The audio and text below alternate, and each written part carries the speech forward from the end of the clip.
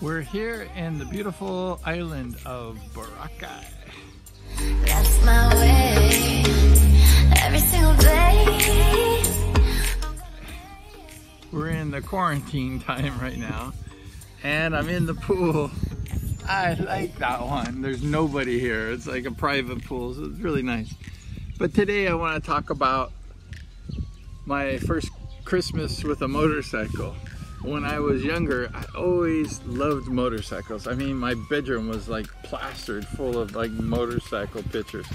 It was crazy. I used to sleep there and like dream of it.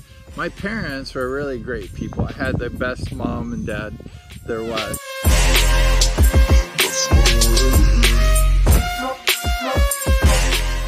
But they didn't like motorcycles very much. Not everybody likes motorcycles.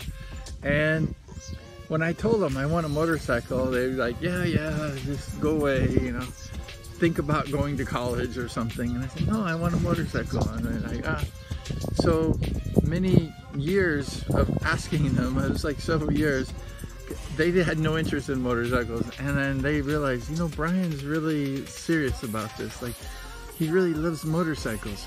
So I think we're going to like get him a motorcycle. So one Christmas, when I was young, Santa came and brought me a motorcycle.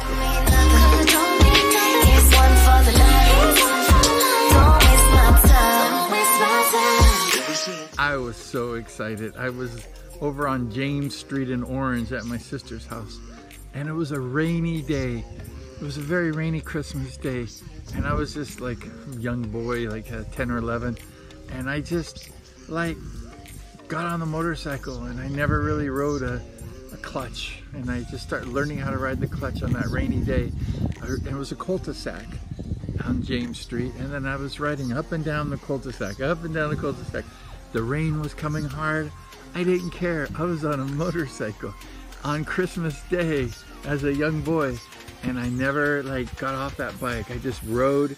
I rode that bike. It was great. Just and I think I must have rode that thing like 12 hours, like non-stop. I think my parents were like, that's a good Christmas present. He likes that present. I love that present.